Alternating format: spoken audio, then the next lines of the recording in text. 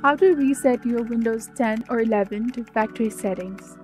Hello everyone, welcome back to my channel. In today's video, I'm going to demonstrate on how to reset your Windows 10 or 11 to factory settings. So if you found this guide helpful, please consider subscribing, and after that, please consider leaving a like too.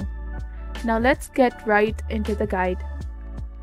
You may want to reset your Windows 11 computer back to its default settings to resolve a problem, or if you're selling it, I'll show you how, and there are two different ways to do it, each with different outcomes. Keep in mind that you'll lose the data with this option, so make sure to back up anything you may need in the future. First, open up the Windows setting by tapping on the Windows Start button at the bottom of the screen. Right-click on it and click on Settings.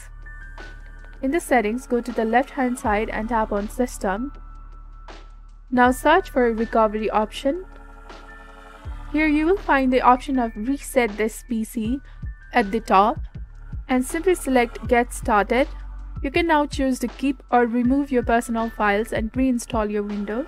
After you follow the prompts and choose accordingly, tap on Reset PC. Follow the rest of the steps to complete the reset.